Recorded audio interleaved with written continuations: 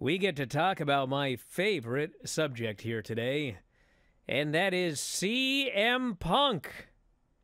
What would Observer Live be without getting to talk about CM Punk? This from the front page of WrestlingObserver.com. CM Punk says he's apologized to Tony Khan for the AEW All-Out Media Scrum and regrets how he handled the situation. Punk revealed the news in a much-anticipated ESPN interview released on Friday, told Mark Raimondi that he was frustrated at the time of the scrum and, quote, just didn't approach it in the right manner.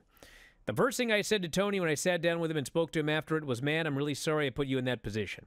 I apologize for the scrum, but when you've watched that scrum, you're looking at a very, very frustrated guy who had told people that's not the first time he heard all that. It's not the first time lawyers were told all that. And I was just looking for something to be done, and nothing got done. So if you want something done right, you got to do it yourself. And I just did not approach it in the right manner, but tension was high. I was very, very pissed. I pretty much knew that I just injured myself again. I was hurt. I was disappointed. Yeah, it's very easy for me to say I regret that, and I handled it the wrong way 100%. Regarding the physical confrontation after the scrum, Punk said that everyone is trying to move past what happened that night.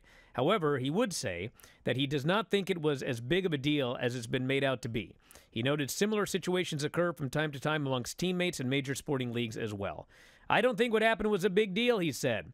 This has happened in the last 10 months in hockey, in basketball, in baseball, in just about every sport. And it's covered and it's gone the next day. I think because I've injured my tricep, I've been out for so long, I think it has been exacerbated. I think it's been, he says it again, exacerbated by people. It's been blown out of proportion, damn it, by people spreading lies about the whole thing. And when in reality, my attitude is, well, S happens. He addressed the Hangman Page promo on the May 25 edition of Dynamite as well. He said that he and Page spoke backstage before the segment about what they would say, but Page strayed from what they agreed on. When Punk questioned him about it afterwards, he said Page told him he said what he did because Punk had attempted to get Colt Cabana fired from the company.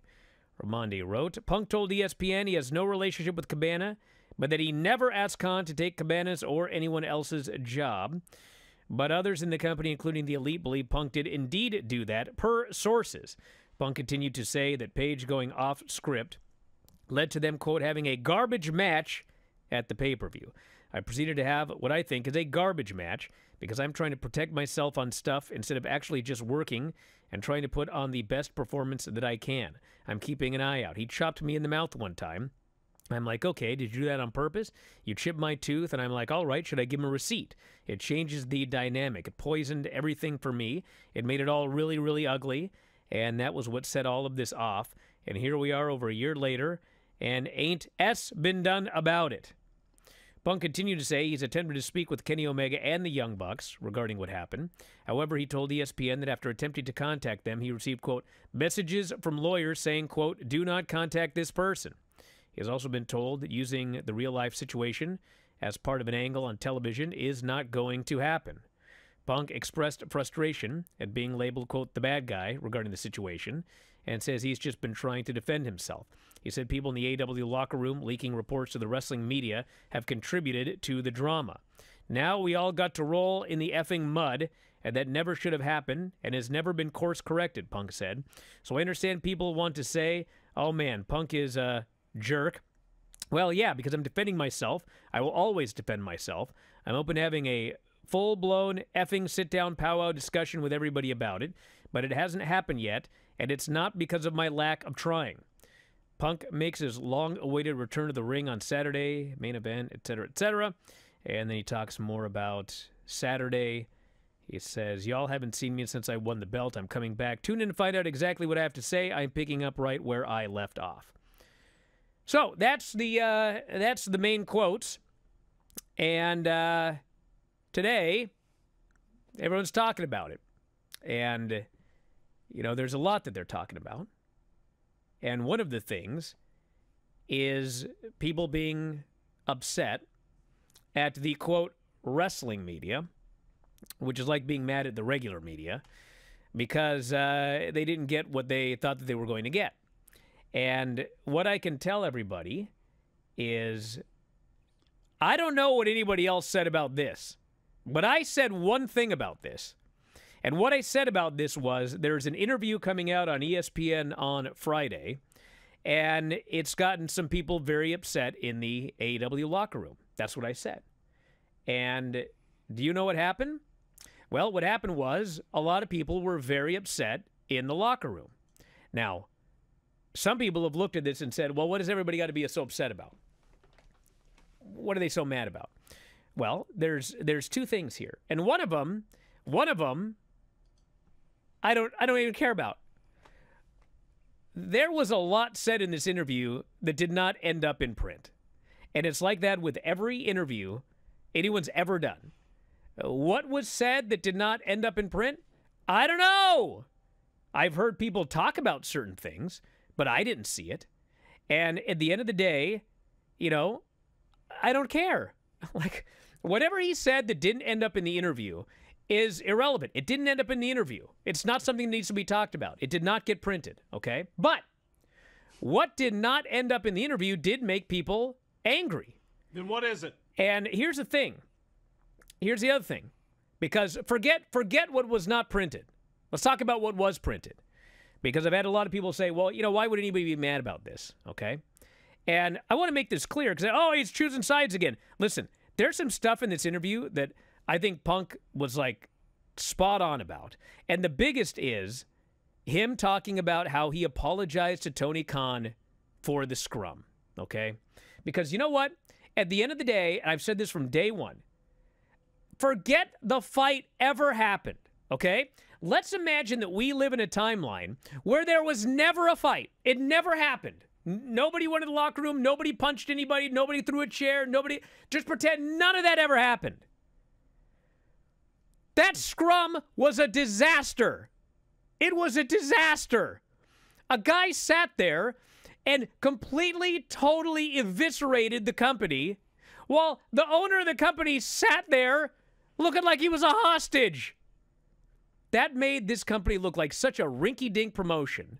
And, man, you should have heard the things that people said about Tony Khan just sitting there letting this all go down.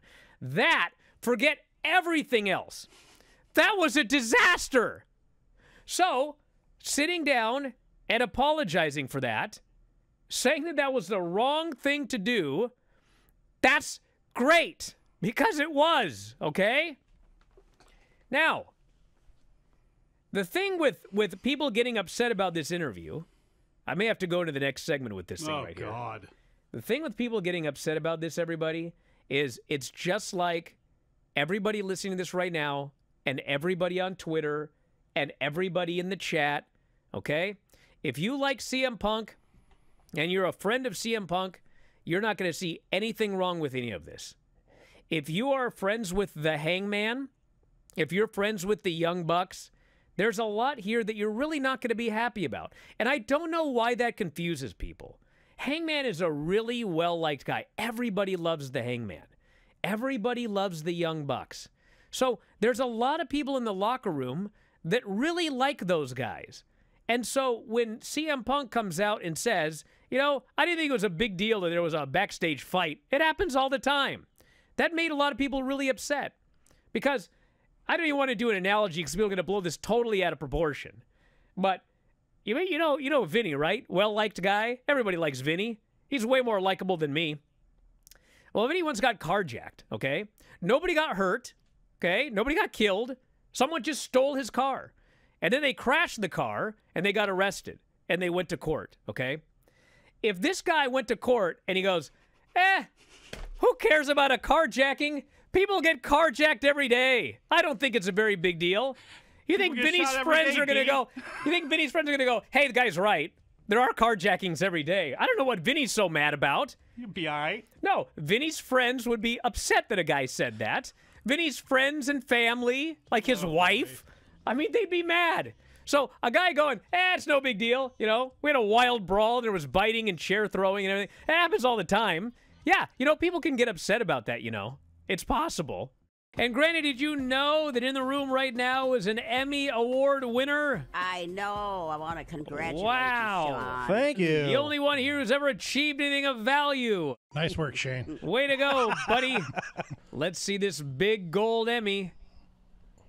Wow, look at that, everybody. Holy smokes. That qualifies. That's Prefer to pretty hold it heavy by the thing. bottom to it as well. Let's get a picture for the front page. Yeah, like you want it.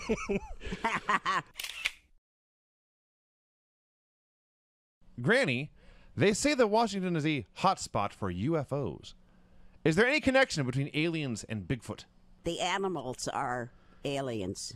What? So you're telling me that my cat is from another planet? Yes. Due to Brian's birthday, Brian versus Jungle Boy.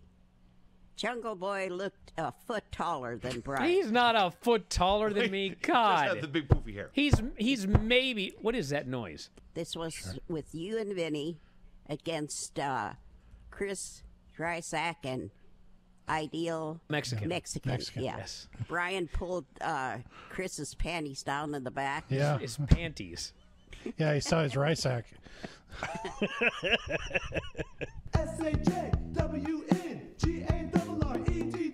SAJWNGARRETT. SAJWNGARRETT. His name is Sean Garrett. If you enjoy these videos, for just $7.99 per month, you can enjoy full-length editions of The Bryan and Vinny Show, Wrestling Observer Live, Figure 4 Daily with Tom Lawler and Lance Storm, the Mad Men Podcast, Speak Now Pro Wrestling with Denise Salcedo, and more, plus hundreds of archived shows, all in beautiful HD. Don't miss out. Join us today.